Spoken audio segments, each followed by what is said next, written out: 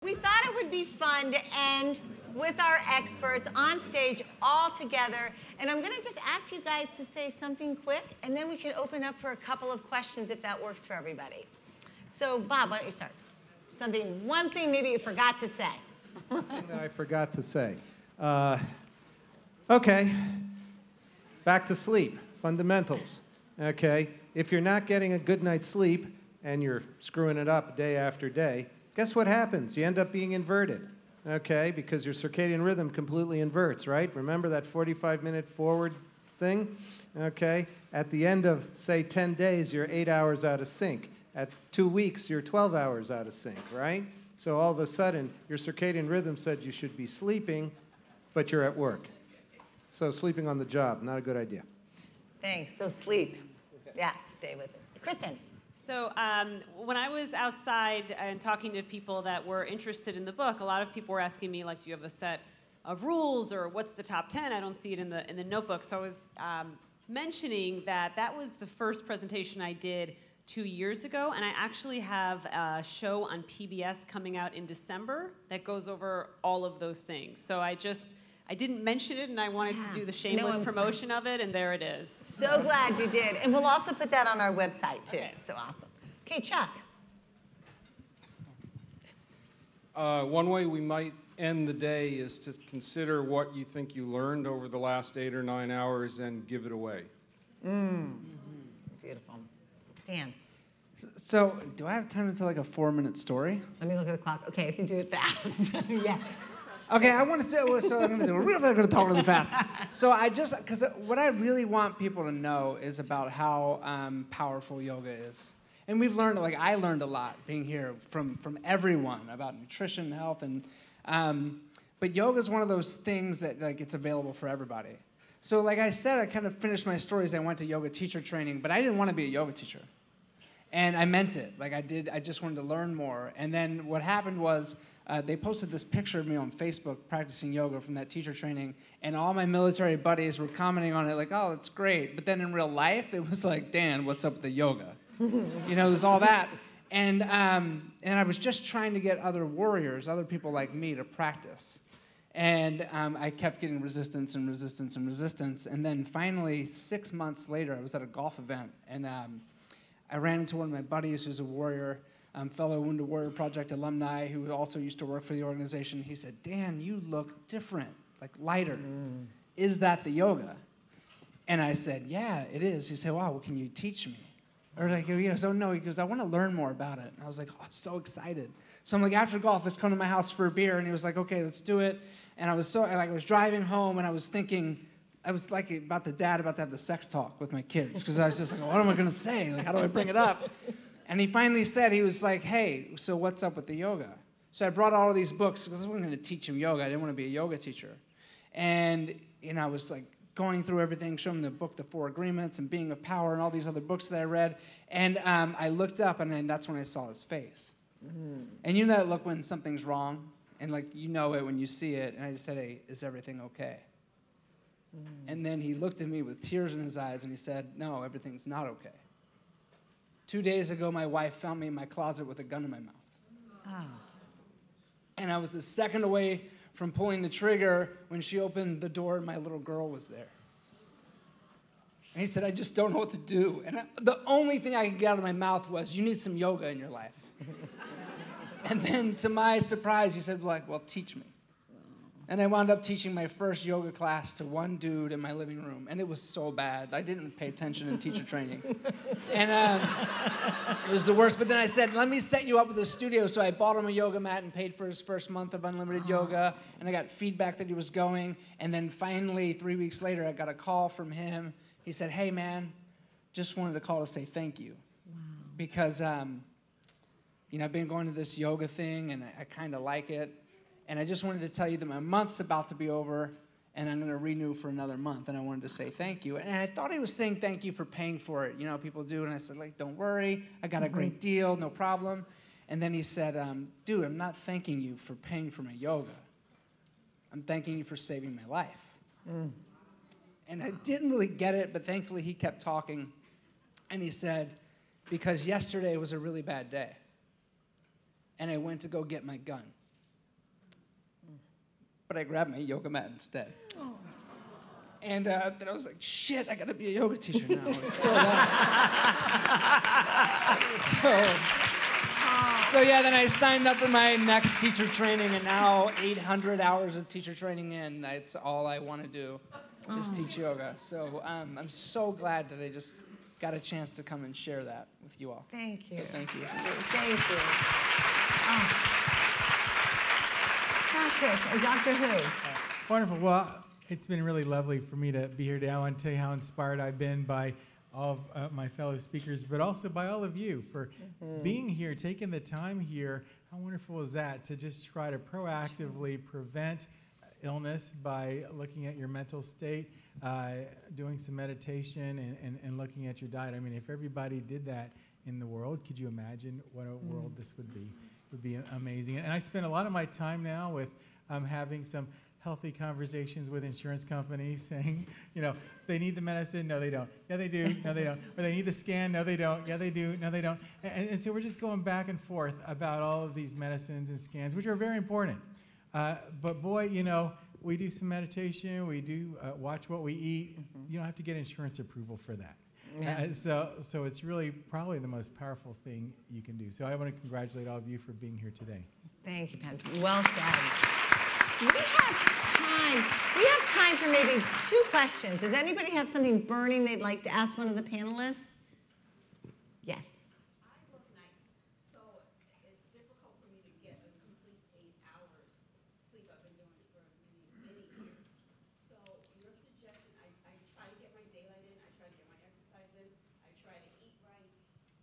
Is there anything, I can't really change my work schedule, but I'm trying to incorporate whatever else I can. I eat completely backwards, like I eat dinner at 2 o'clock. So I've changed everything I can change, but I still work nights. Yeah, I hear you and understand. What profession are you in that you work nights? I'm a rehabilitation specialist for Helen Keller. I understand why you work nights.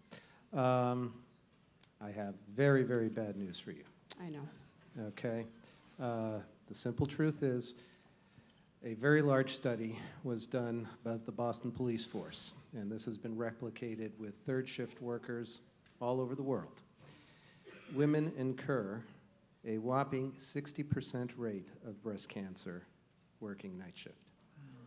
Women cannot work night shift. It should be legally prohibited for women to work night shift. And in fact, if you haven't been scanned recently, I strongly suggest excellent, and you're all clear. Fantastic. I had a PT scan not so long ago. I know that you probably love your work, okay, but the reality is you are pulling you literally have a gun to your forehead, you know, that has a better than 1 chance in 2 of killing you, okay? If at all humanly possible, find a way to get on a day shift, because night shift for women is a killer. Thank you. Okay. Anybody else? Therese, how about to Mary? Mary Carney. Oh, after Patricia. Well, first, I just want to thank you for this opportunity. I came in from Tennessee last night, and a friend came here from Boston. And it's neat to see the scientific community along with everybody else. But I'm staying with a friend in McLean, and we were having wine last night, and there must have been how many bottles of vitamins and supplements? And That's no fun. and these friends are very, very well-educated people, and they're both cancer survivors.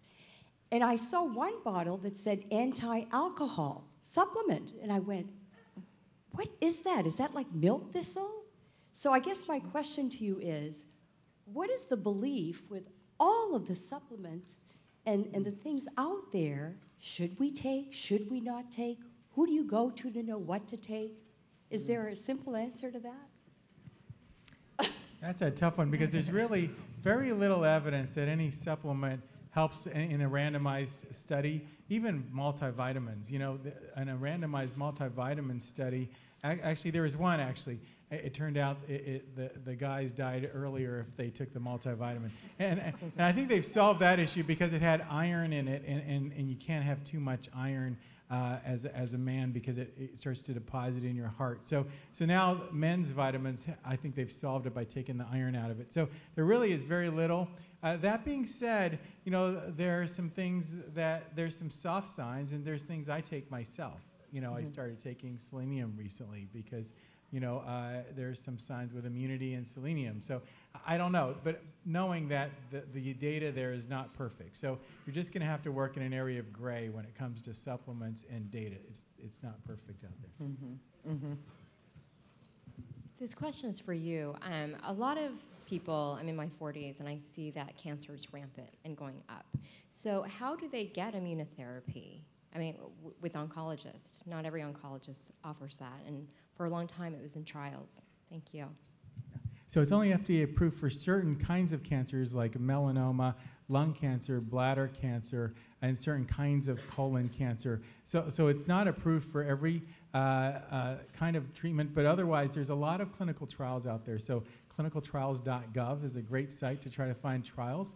And so it's really, and I see my patients who are alive now, they're the ones who got into a cutting-edge clinical trial because you think, oh, that's just an experiment. Well, the science is so good now that oftentimes your best bet is a cutting-edge clinical trial because the standard of care is what was done 5-10 years ago. It's the clinical trial that's got all the new science in it. And so that's what I recommend. So places like MD Anderson, Sloan Kettering, Dana-Farber, Johns Hopkins have a lot of clinical trials going on. And let me amplify his statement. That's just United States. The world is a big place, and there are a lot of first world countries with absolutely cutting-edge, excellent clinical trials, and they will accept you. Okay, it's not an issue of nationality for a lot of these things. It's if you meet the eligibility criteria for the clinical trial. Germany has a fantastic set of immunotherapy programs. Britain has a fantastic set of immunotherapy programs. Do not hesitate to trial. Do not hesitate to travel for a trial because it can be life-saving. Thank you. Okay. One more? Okay. Okay. Are there any stem cell therapy clinical trials in this area? Stem cell studies for, I guess our stem cell person is gone, but stem cell therapies for cancer or for other? No, not for cancer. For other treatments. Yeah, there are other trials in stem cell biology right now. So Bob is gone, so I don't know where they are right now, but there are big stem cell programs. We're starting one right now at MD Anderson. The Baylor College of Medicine, I know, has a big stem cell program, as well as many great universities. Okay, and just one other question. Dr. Selvets, you mentioned something about green tea, and I didn't catch the end of it. Can you repeat that? Yes, it turns out that tea in general has an amino acid in it called theanine, spelled T-H-E-A-N-I-N-E. Okay, it essentially is why we all drink tea, and it's very powerful in terms of being anti-caffeine. There's a lot of caffeine in tea, and the reason why it doesn't put us on the roof is the theanine. It turns out if you take theanine without the caffeine as a 200 milligram little capsule, it is almost as strong as Valium without any of the side effects. I mean, there's a drug for you, right? And it beautifully can smooth out your day, and it's perfect if you take it 2 hours before bedtime to generally calm your system and get you ready for bed. Completely over the counter. It's typically in high concentrations in green tea. Alternatively, if you don't want the capsule, decaffeinated green tea is a fantastic way to get it. That's incredible. Thank you. Thank you to each and every one of you. Thanks so, so much. This has been amazing, really amazing.